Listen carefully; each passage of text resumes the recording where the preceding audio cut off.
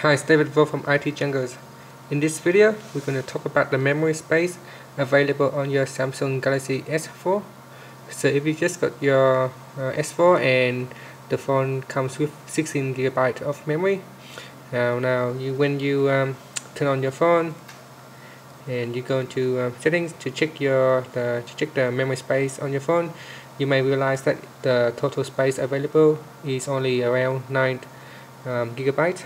Now you may feel that you are getting the wrong phone, the fake phone, or your seller is cheating you because you only have 9 gigs instead of 16 gigs. So what happened to the other 7 gigs of gigabyte of memory?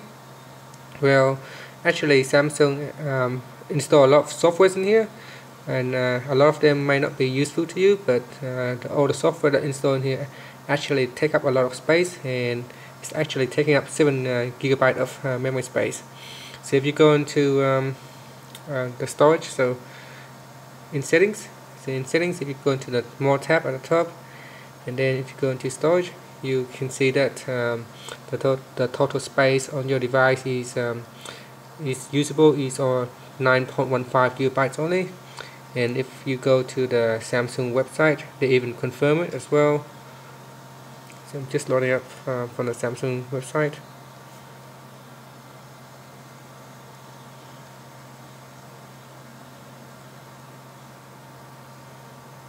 Just load up the page.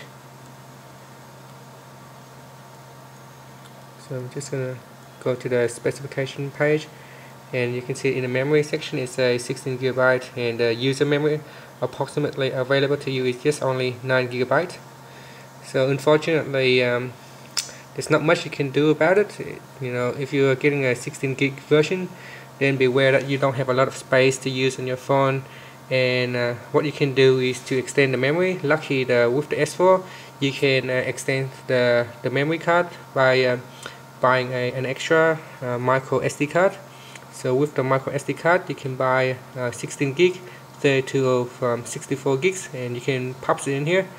And once you pop it in, you can get the extra memory, and all your music pictures can be stored on the micro SD card. So that's one of the reasons why you only have 9 gig. So don't worry if you just got your phone and find out that you only have 9 gig.